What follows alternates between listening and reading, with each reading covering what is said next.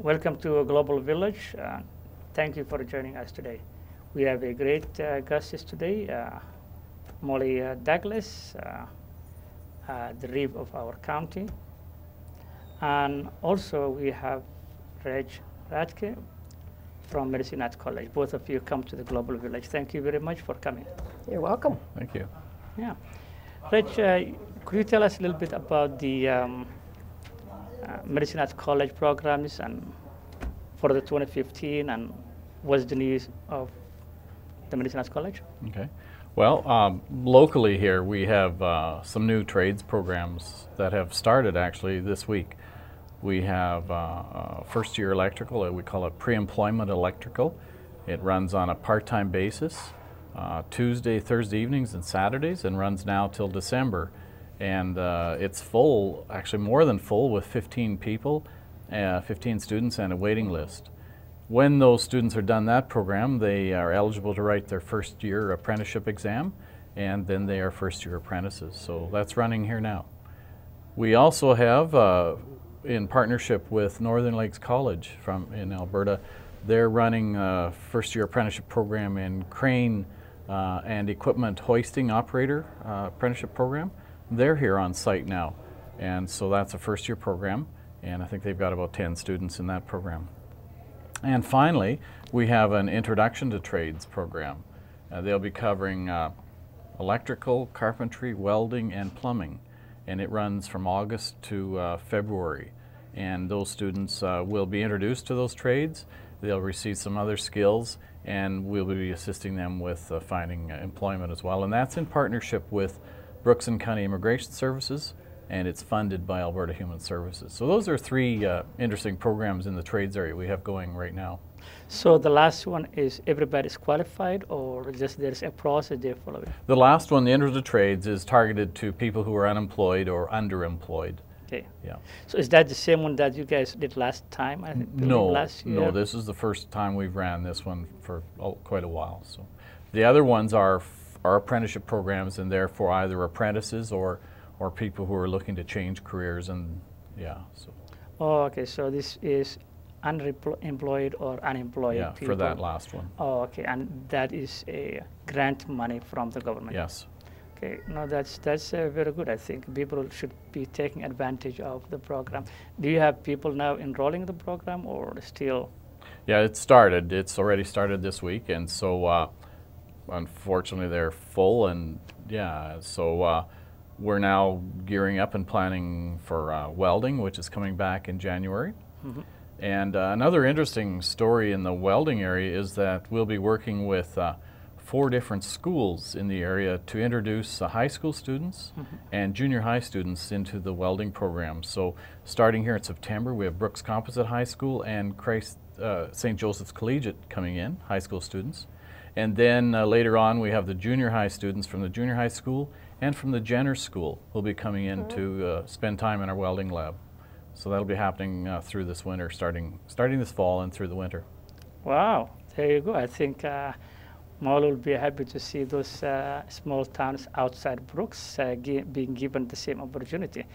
Thanks very much, Molly. You want to tell us something about the county in general then, and what you guys 2015 looking up to? Sure.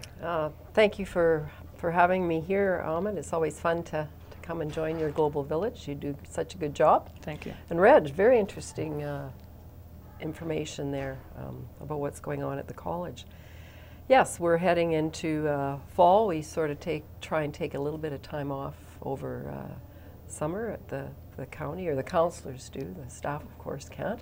But I guess probably the biggest thing on everyone's mind is the economic slowdown in Alberta, and what that is going to mean. And so that will enter into our discussions. Budget is something that we've already begun looking at for the coming year, but we have been blessed with a very diverse economy in southern Alberta, with our irrigation and the agriculture that it brings, or the abundance that increases in our area. And tourism season has, I think, been pretty good this year.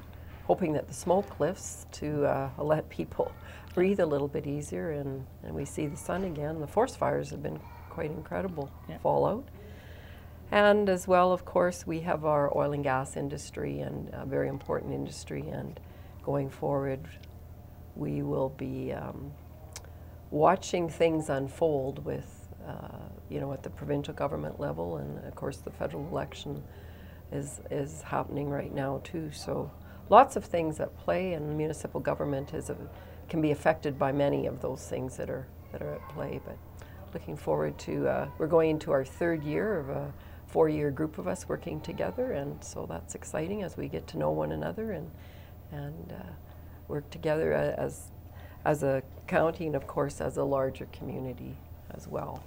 So the Alberta government's budget, I think, is still not yet to be announced. Would that be something that the county and the city municipalities will be waiting the announcement of that budget, or you will be able to have your own budget based on the need from here? Certainly provincial funding is important to our municipal government, and from what we have learned, I think that the funding that we were expecting for the most part will be in place, but you're right, the budget is not going to be announced until late October, I believe. Yeah. So there's always implications when governments do budgets. Yeah. We've been working on ours for a number of months and have a pretty good idea of what we want. And we provide services, and the biggest thing we've been working on is our regional water. And this time next year, we're hoping to pretty much have that wound up if everything goes as planned. And so that doesn't mean it'll be paid for, but the completion of that will allow us to look at other areas of growth and things to spend money for our residents on. There you go. We'll just have to be a little bit positive that things will be all right. Yes, we do. No, that's good. Reg, you were mentioning a while ago that college will be the fifth anniversary. This year, 2015? Yes, yeah. For Medicine Hat College, it was established in 1965. And so from September onward, we're in our 25th year of operation. 50th, sorry, 50th as a college. So are we talking about Brooks campus, or are we talking about... No, Medicine Hat College. Brooks campus actually started delivering here in Brooks in 1979. Oh, okay. And so then a few years later, in this particular campus, this particular building will be 25 years old next September. So the Medicine Hat College has been offering and operating programming in Brooks since 1979. But Medicine Hat College, the overall college, started in '65, and this is the 50th anniversary. Oh, okay, so this year will be the 5th anniversary, 2015. Yes, 2015, 2016. We use the whole academic year. Okay. And we're celebrating. We don't have any. We have a couple of events, significant events, but throughout the year we're focusing on what we call 50 acts of college, and so we'll be doing a number of things in Medicine Hat and other communities, on that theme of 50. So right now, what's happening? We're handing out 50 backpacks with school supplies to schools. Wow. And we'll be doing those kind of things throughout the year and in all other small communities too. So stay tuned for whatever those 50 acts of college will be. Wow, that's good information. That 50 acts. We hope they go also outside the county people as well. The idea, but today is our also first day that Global Village is airing from Global Village in the area of Medicine Hat College, and thank you very much giving us the opportunity to air from within our community rather than from Medicine Hat, which we've been doing the last many years. So I'm very happy to have you here. We appreciate it, and we think it's a good idea. We do too. There you go. We're in the county now. There you go. Yeah, I think Brooks campus. Yeah, I think it's good to have now and then from Brooks County of New York. For the simple fact is it's easier for the community to have a base of a studio here. So that's the intent of Global Village, is to have a voice from within, airing from our community, Brooks and County of New York. Still keep going to Medicine Hat studio now and then, but also have an alternative back and forth from here. So it will be easier to invite from our county people and Brooks people to the college. It's great. Easier than driving all the way to Medicine Hat. One thing that I think everyone talks about Molly is the two municipalities, Brooks municipality and the county municipality, are a very good model for the rest of either Alberta or other municipalities because of the working relations that you guys built it up for many years. So how did that happen? Everything in life is about people or money, I think, or people and money. There you go. And so it's probably about people and money. Mm-hmm. If you get the right people in place who share similar thoughts, I guess. And this is my 11th, just completing my 11th year on county council. Mm-hmm. And a number of the councillors who started with me and also the City of Brooks councillors at the time had the same sort of ideas about the ability to accomplish much more when we work together, mm-hmm. and that our communities are shared. The County of Newell and the City of Brooks don't have boundaries. We don't need a passport to move between them. Yeah. And we help out each other with the different things we provide. I mean, people come and get their mail in Brooks or Bassano or Dutchess or Rosemary. Those are, other municipalities as well. And we have stores in those communities like there are in Brooks, and schools, and so people come from the county obviously to share those services or to use those services. And on the other hand, our urbans, whether they're the City of Brooks or the villages, the smallest of our urban communities, depend on rural people to come in, to spend their money and to use those services. And so it just makes sense. It's just good logic that we would work together to provide the best services we can for all of our people, regardless of what municipality they live in. So that has become our sort of motto, and we have tried to do that as much as possible. We have a joint services committee that has been expanded to include, the Eastern Irrigation District and some of the school districts and other organizations that would be interested in trying to work with us. And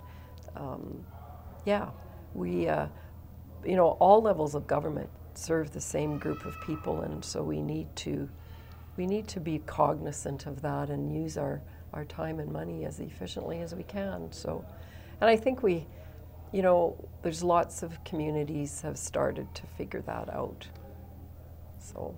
Now you guys did very well of working relationship, especially having a county and cities always don't have that much good relationship compared to other places. That's human nature. But you guys did a very good model, which the rest of Alberta or Canada can probably be able to see it as a model. Would you say that you've been a principal school, high school? Martin was a principal.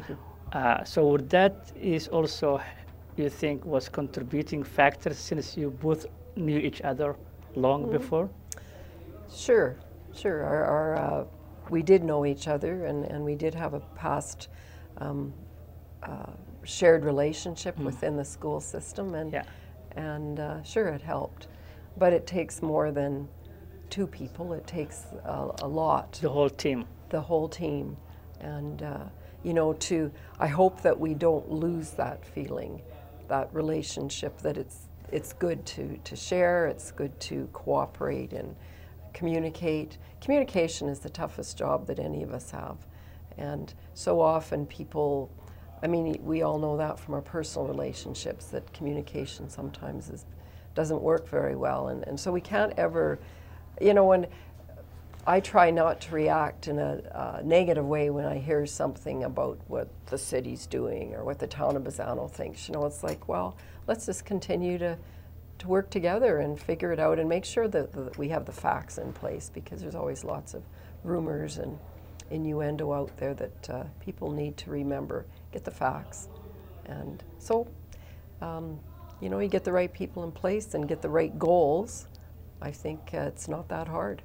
So in other words, what's good for Basan is good for Brooks, what's good for Tilly is good for Dutchess or other county Absolutely. places, which is good. Yeah, Reg, you want to also touch base with the program that you used to have, the 1 year transition to university, for example. If a kid graduates from high school, then they will be given an opportunity of 1 year here before they proceed to university. So that kid probably will have a year with the family still. Is that the case still, or? Well, sort of, or partly. For whatever reason, we didn't have a very good enrollment in that program, so it was suspended. This year we offered 8 university courses, 6 of those through distance, through Skype and through video conferencing, and 2 in person. And again, unfortunately, we didn't have much enrollment in those courses. So maybe it was promotion, maybe it's community memory, but we're rethinking and going to take another look at that. We still think there is a market here, a need or demand for some people who want to take that first year university course here. And so we're still working on that. So I hope we have some more news on that in a few months. We're still looking at it. Okay, and you still have that relationship with the University of Calgary or University of the... Yeah, we have with different universities. At Medicine Hat College, students can complete 5 different degrees at the Medicine Hat campus in cooperation with University of Lethbridge, University of Calgary, Mount Royal University, Athabasca University. So. Wow, wow. So that's something can be probably come back again to the college. So yeah, so we're working on it. Stay tuned. We have to, certainly we have to get the message out to people, but people also have to enroll, have to want it. Yeah. So we're working on that. Well, I think, and it's as Molly is here, I think it's extremely important for the community to have the community college stays for a long time, for many years to come, for the benefit of all community, as you know very well. Education is extremely important for the kids, for the next generations, if we want to compete with other cities, other counties, other countries. So the college is extremely vital for the community. And, absolutely. And I think we should need to promote that through the high school and others, I think, and business well in town. Yeah. So we're working on things. For example, I can tell you today that we just made a commitment to offer the healthcare aid courses in Bazzano, at the Bazzano School. Wow. It'll be a course at a time. It'll be evening delivery. It'll be open to high school students and to the general public. But so we're trying to put those out. Now that won't be, may not be every year, but we'll offer one so they can complete that program there, and then we may look at other communities. But as an example, and we're working with the school district slowly to do something in the area of dual credit and offering a university course in the high schools. So. Wow, that is very good. Did Jim has a school? Jem has a grade 1 to 6 school. Oh. Still, it's the smallest and probably, well, it is the most remote school in Grasslands area. And their enrollment isn't really big, but they've been able to carry on, and hopefully we'll be able to continue to do that. But we don't have a high school outside Brooks then? Oh, yeah. Oh, yes. Okay. Bazzano is a K-12 school. Rosemary and Dutchess are K-12 schools. Wow. And Tilly used to have a senior high, but they shut it down a number of years ago, just maybe 4 or 5, 6 years ago, because of numbers. Okay. And the senior high struggle in a way to survive and to have enough offerings of courses. That's tough. You know, I think when you have, my experience with a K-12 school is the 10, 11, and 12 areas take quite a bit of financial support from the rest of the school to be able to offer the choice that students want. So anything that, you know, the college or other schools can work in together is important. And our school system has tried to work together and share courses. And I know Duchess and Rosemary over the years have gone back and forth, the kids, for certain courses. But if any members of your audience are listening or watching, and they're considering moving to Bazzano or Duchess or Rosemary, they have strong high school programs there. Yes. Wow. No, that's Burke's very Composite is by far the largest, Yeah. and Christ the Redeemer system, their schools have grown also, so they now offer, of course, they have a senior high as well. Yeah. But there's always advantages and disadvantages, pros and cons to the small versus the large. Yeah.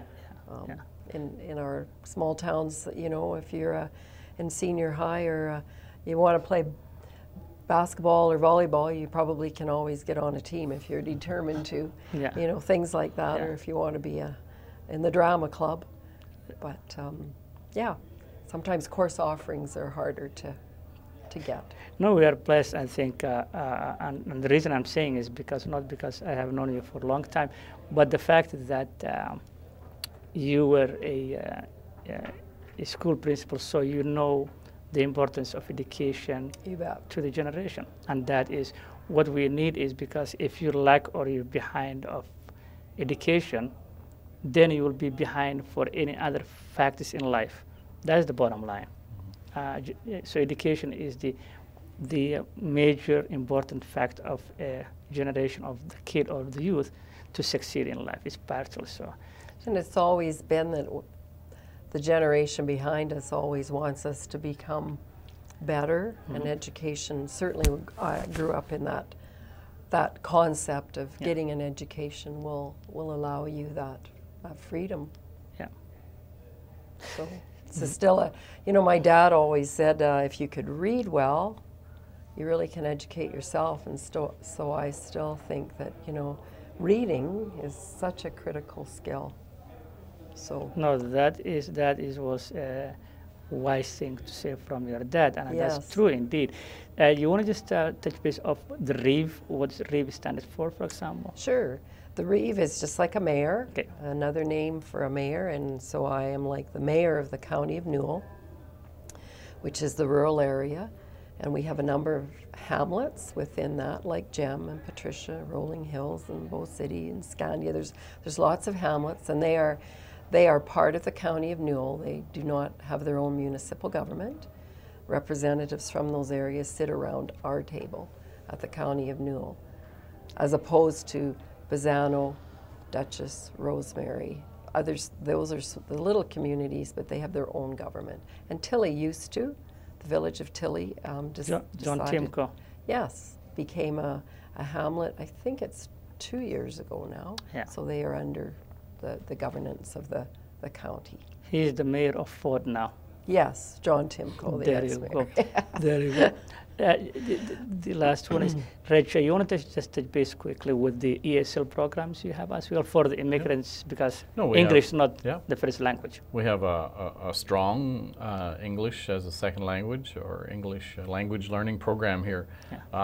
Last year we had about 110 students part-time. Some of those students are come in classes during the day, and some come during the evening classes. So we have both evening and daytime classes running Monday through Friday, through Thursday and Friday. So this year we expect the interest we expect our enrollment to increase, and actually we've just received word that we're going to get funding for another class, a higher level. That's good. So that's through Canadian government funding, and so it will be expanding. So yeah, if anyone's interested in improving their English language, please come and talk to us. Okay. And we also have a complete upgrading courses offering here. So in terms of getting ready to enter into college programs to meet the entrance requirements. That is well said, and I think the presentation that they asked me to do at the Lethbridge, I think I have accepted, and we'll be going to do that presentation at Lethbridge. I believe that's the Southern Alberta This- Language Assessment Services. yeah on that. Yeah. So they asked me to do presentation based off the cultural work ethics and diversity in general. And You're just becoming more and more famous. no, I'm trying to be. I'm just trying to help. know. And it's important for others to know that we live a very great community, and Yes. we need others to know that how we do our business, so others can model what we do here, so they can run with it. But I thank you very much for both of you to come to Global Village, and it's a great honor to have you, Molly, for your time, as well as Reg. And again, thank you very much for Reg for giving us the opportunity to film the program from within the community, Brooks and County of New York. It's the first time, and I hope it will be for many times to come in the near future. Thank you very much, Molly. Thank you Thank you for all the very good work you do. Thank you very much, Reg. Thank you, Ahmed. Thank you very much. This is the end of the program Global Village. This is your host, Ahmed Kassem. This is where the East meets with the West, and today we are honored to be airing this program from Medicine College, Brooks Campus in Brooks, County of New York. Until then, God bless everyone.